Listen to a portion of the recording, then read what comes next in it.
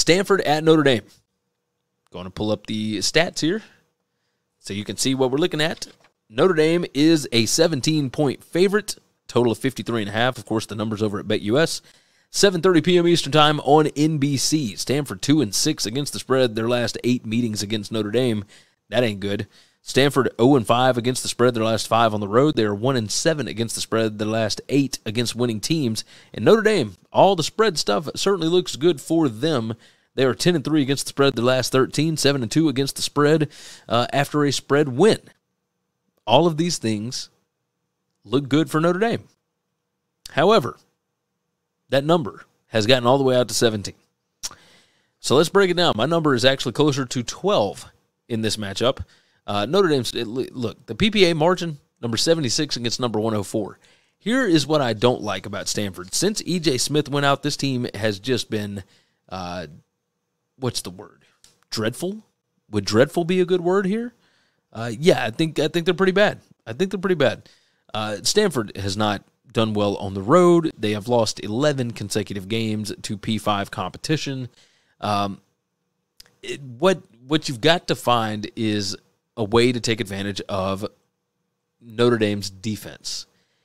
And I don't see where Stanford can do that. I know Stanford is trying to run this new slow mesh thing that they got from Wake Forest, etc., and it worked really well with E.J. Smith, right? You saw it work against USC. You saw it work in the first game of the year. Now E.J. Smith is out for the season. I think if you're going to do anything, you got to find a way to get Tanner McKee to hit some explosive plays down the field. That's just about the only way you'll be able to do it. Notre Dame's defense is number 105 in passing explosiveness allowed. Stanford is number 26 in that spot. This Notre Dame defense is not great.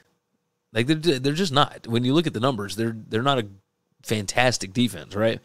In Stanford, while they're not a good team at all, I fully expect that Notre Dame will run the football, not necessarily at will, but they'll be able to run the football on them, to say the least. I think that's the biggest thing for me. If this number was like 2 touchdowns, I might feel better about Notre Dame, maybe, even though my number is even lower than that. Man, Stanford is so bad. They're so bad. If they can, I think I trust Marcus Freeman's defense more than what these numbers show. I don't think Stanford's very good. I think Notre Dame is going to try and make themselves feel pretty good about this one. They just went out to Vegas, gave up a really big lead in that one, and BYU made it more of a game than they probably should have. I will take Notre Dame to cover the 17 here. I know that my numbers don't say it, but hey, I disagree with the numbers sometimes. That's the way it goes. Like, these things are not supposed to be end-all, be-alls. They are supposed to give you a little bit of insight, just an idea of what we're looking at when you get into these games. So give me Notre Dame to cover the 17 at home on Saturday night against a bad Stanford football team. Thanks for listening to Winning Cures Everything. Make sure and subscribe on YouTube or your favorite podcast app, and make sure to leave a nice 5-star review.